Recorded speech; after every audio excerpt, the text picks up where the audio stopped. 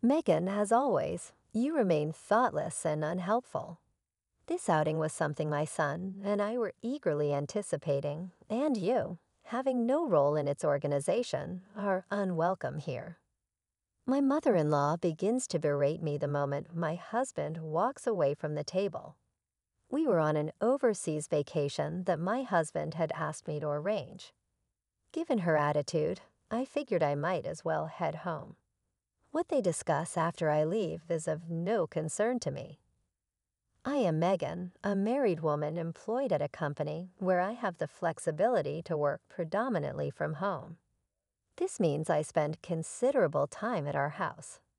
My husband, Frank, is always eager to impress others and acts as though he's superior. He enjoys spending lavishly, yet never contributes to our household expenses. This aspect of his character wasn't apparent during our dating phase, but it became glaringly obvious once we started living together. His mother is his biggest fan, always singing his praises. I knew she would adore her son, as many mothers do, but she is rigid and dismissive of other opinions, including her husband's. Convinced her son can do no wrong, she takes an immediate dislike to me, offering snide remarks at every interaction. Her main gripe seems to be my financial independence, as I rely solely on my income. She frequently pressures me, suggesting, "You're still young, you should work outside." Despite my explanation that I indeed work from home, she dismisses my job as a trivial part-time task, suspecting I'm merely feigning work while actually playing games or neglecting my household duties. My husband is aware of my actual work commitments, but his mother continues to view me as a negligent wife. Despite his mother's frequent criticisms and misunderstandings about my work-from-home arrangement, my husband has never taken the initiative to correct her. Whenever she brings it up in his presence, he simply ignores it. I've asked him several times to clarify the situation to her, but he prefers that we sort it out ourselves, leaving me to handle the issues alone. He's even told me outright that he doesn't want to get involved in our disputes. On one occasion, when I pressed him for support, he responded by throwing divorce papers at me. It was painful to be dismissed in such a way, and it made me contemplate divorce. However, considering how challenging marriage has been, the thought of navigating a divorce seemed even more daunting. I've come to realize that my husband consistently prioritizes his mother over our relationship, which is incredibly frustrating. Yet, I know I need to find a way to manage her expectations and comments without escalating the situation further. I didn't agree to a divorce, not because my feelings for him hadn't changed, but rather because it seemed more practical to stay.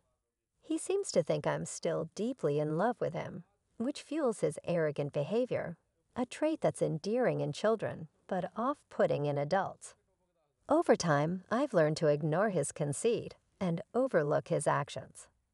Another reason I hesitated to pursue divorce is due to our living situation.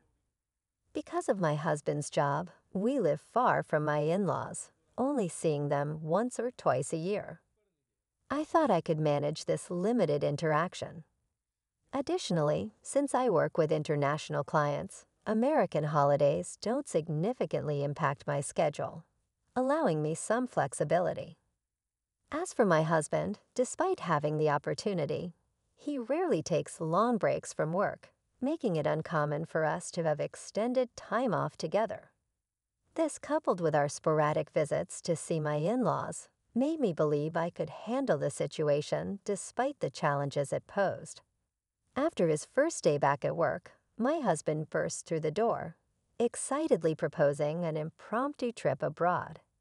He explained that his coworkers had taken a 7-day holiday for an international getaway, and he felt left out. Proud of his sudden inspiration, he seemed oblivious to the impracticality of it all, which left me quite astonished at his naivete. Although I hadn't traveled this year, I suggested a domestic trip instead, considering he had never been overseas and would need to obtain a passport. I'm quite adept with languages, having studied abroad and traveled extensively before marriage. In addition to English, I'm fluent in Spanish and have a basic grasp of Chinese. When my mother got hooked on Korean dramas, I even picked up some Korean, though I'm not very confident in it. Despite my linguistic skills, obtaining passports and planning an international trip isn't as straightforward as my husband imagined. I proposed we plan for a trip abroad during a more convenient season, like summer or winter, but he was adamant. Without any prior experience, he chose the destination, took time off without clearing it with his workplace, and expected me to sort out all the details. He dismissed my concerns about the complexities of travel by asserting that English is universal and that we wouldn't face any issues just by ourselves. Just when I thought we might manage, he dropped another bombshell. His plan included bringing his mother along, assuming I would handle everything. Managing two inexperienced travelers seemed daunting, and his casual remark about showing some respect for your elders and earning brownie points as a devoted wife felt both patronizing and overwhelming. Despite feeling like this was more of a burden than a favor, I found myself quietly making the necessary reservations as he had directed. My husband seemed to think he was doing me a favor by orchestrating this trip, making it difficult to argue without seeming unappreciative. So as he wished, I began to organize our travel plans.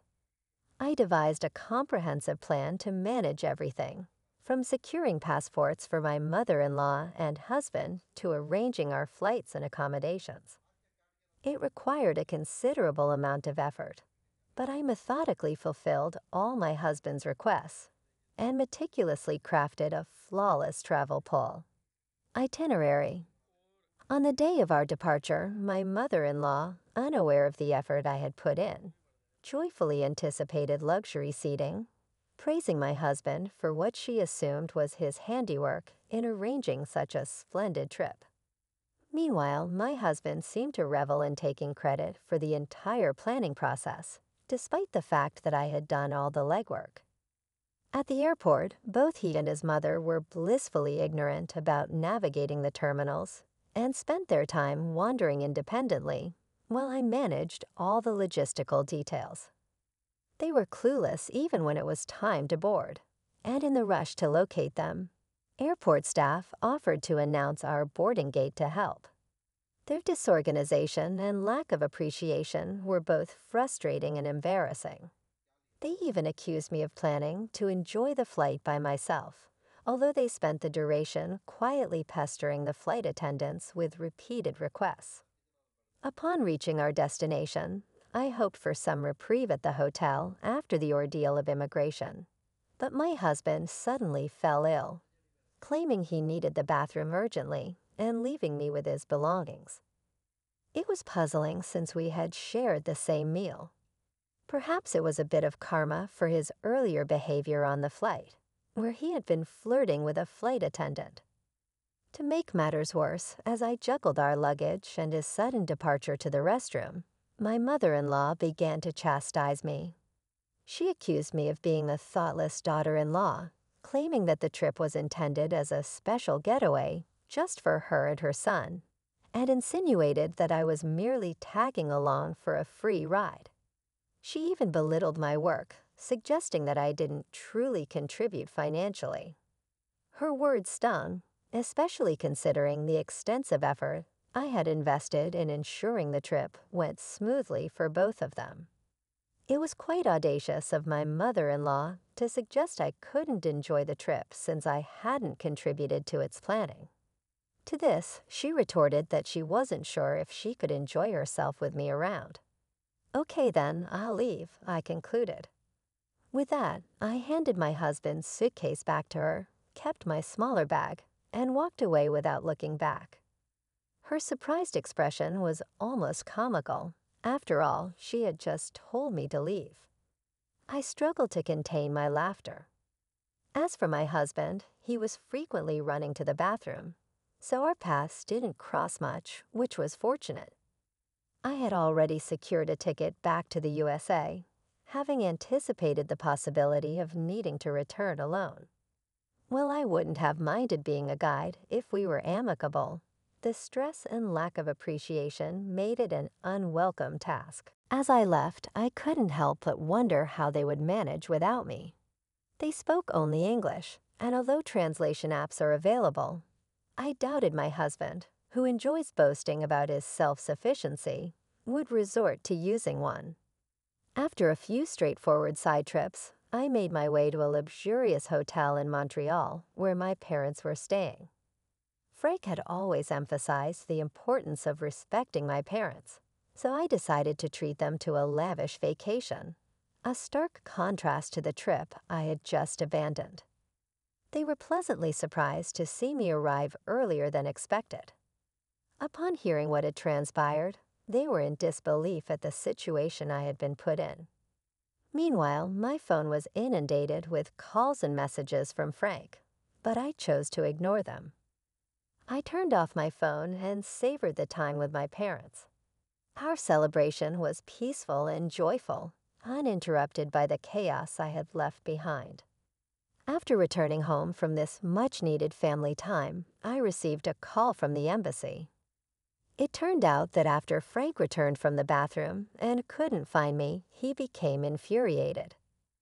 Unable to reach me, he had no choice but to proceed to the hotel by himself.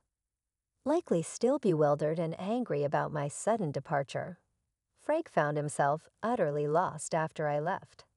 He didn't even know where the hotel was. In his confusion, a seemingly helpful local who spoke broken English offered to guide him and my mother-in-law to their destination. Unfortunately, their trust was misplaced, as they were instead robbed of their money, passports, and valuables. When the police eventually found Frank disoriented on the street, they took him to the embassy for assistance. At the embassy, they managed to contact me, asking me to come and retrieve him. Frank was in a bind without access to money, as his wallet containing his bank cards had been stolen. However, I couldn't understand why I, practically a stranger now, should be the one to rescue him. I informed him that I had already processed the divorce using the papers he once threw at me. Initially, I hadn't gone through with the divorce, thinking it would be too cumbersome, but by then I had reached my limit. I had already filled out the divorce papers upon returning to the States, and to my surprise, the proceedings went through smoothly. I had also secured a new place and signed the lease while planning my trip, wanting a fresh start. I decided against keeping the furniture we shared. It felt uncomfortable, so I planned to furnish my new apartment from scratch. I packed only my work tools and favorite clothes, planning to have everything else delivered later. The embassy staff concluded their assistance, and we ended our conversation. It seems that eventually, my ex-mother-in-law and ex-husband managed to arrange for their return to the States. When Frank finally contacted me, furious, he accused me of leaving and divorcing him without notice, of abandoning him. I responded calmly, reminding him that I was merely following his mother's directive to leave. If he had any complaints, he should discuss them with her and not forget the business class flight I had arranged for his return. It was my parting gesture, a final gift. I reminded Frank that he was the one who first brought up the idea of divorce. I merely completed the paperwork he had prepared, following through on what he seemed to want. Do you think making excuses will change anything? How much more do you want to embarrass me? He asked. To which I retorted, embarrassed? If you're looking for embarrassment, I have an even juicier story. Did you know you're well known at a local strip club? You've been splurging on a favorite dancer rather than contributing to our household expenses. And when her demands became too steep, you ended up in debt. I had discovered a debt collection letter addressed to Frank at our house and hired an investigation agency to look into it. It turned out that despite his lavish spending, his obsession drove the dancer to push him away. She hoped that escalating her demands for money. Gifts and gestures meant to keep Frank from returning to the dancer only seemed to worsen the situation.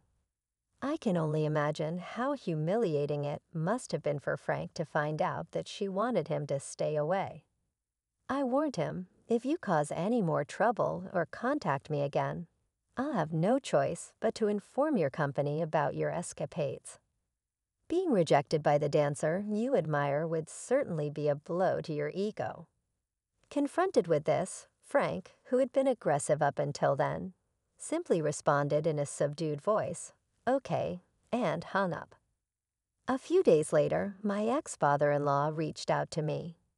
I found it odd since we were no longer family, but he felt compelled to share some revelations about my ex-mother-in-law's true character. He had grown suspicious of her spending habits and discovered that she had depleted his retirement savings on beauty treatments and cosmetic procedures. I was clueless about these details, not being familiar with such things. When he sought my opinion, I couldn't offer much insight since I hadn't noticed any visible changes in her appearance.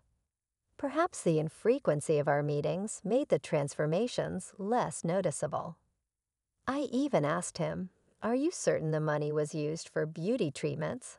She spent a lot, but I don't see any visible changes."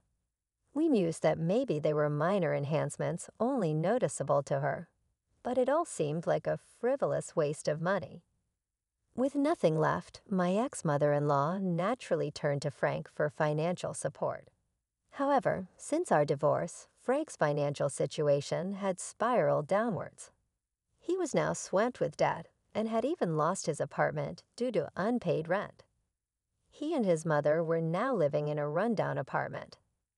Despite these troubling circumstances, his mother refused to work and continued her spending on beauty treatments. Frank was left juggling his debts while covering both their living expenses, working relentlessly to make ends meet.